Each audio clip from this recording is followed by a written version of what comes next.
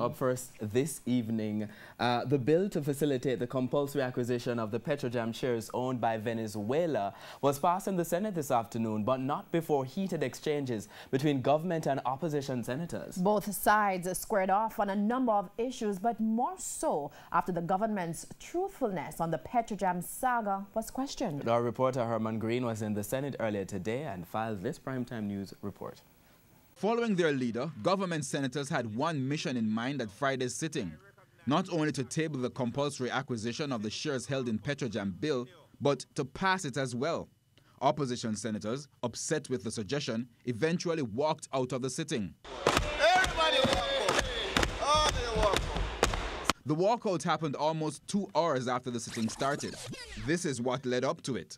Leader of Government Business, Senator Kamina Johnson-Smith, tabled a motion to have the bill debated and voted on, but for opposition senators, that suggestion was an insult to the Senate. We are the review chamber of the Parliament, Mr. President, and so we cannot afford to be treating the Parliament with such contempt.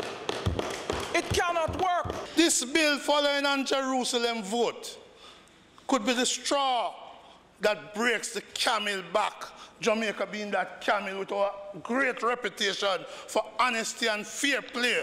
If it is that the government regards this bill as important, give the senators a chance to be able to contribute. Despite the objections, the motion was passed. In making her arguments, Senator Johnson-Smith first argued that, contrary to the opposition's view, the bill is not a sudden and hostile rush to take the 49% PETROJAM stake from Venezuela. She stated that the unfulfilled upgrade promised by Venezuela was a concern even for former Energy Minister Philip Paulwell. She pointed to a statement she says he made in 2013. And I quote, "In relation to PETROJAM, this is a project which is well delayed. If PETROJAM is not upgraded and expanded, we will have to shut it down. It is as simple as that." This is 6 years ago. Philip Paulwell, 6 years ago. She reiterated that despite agreements and letters of intent between both governments, Venezuela failed to deliver.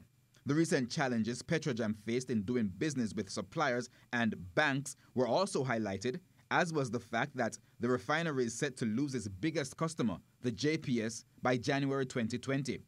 But after her presentation, it was this comment from opposition Senator Damian Crawford which sent tempers flying. Mr. President, very little truth has been spoken here. That's right. On a point of order. On a point of order. Mr. President, he should withdraw that statement. On a point of order. Unless he's referring to his colleagues. Mr. President, if she doesn't withdraw that unparliamentary statement, she's going to have to meet without me. If she calls us liars,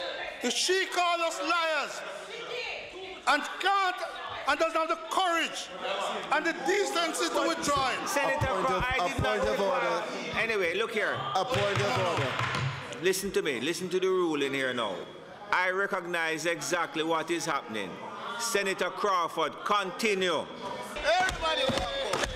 Oh, they walk out. What has happened is a very sad moment for the function of the democracy and the Senate.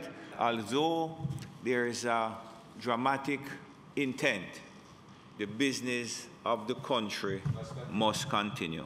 The bill was subsequently voted on by government senators alone and passed without amendment. Herman Green, TVJ News.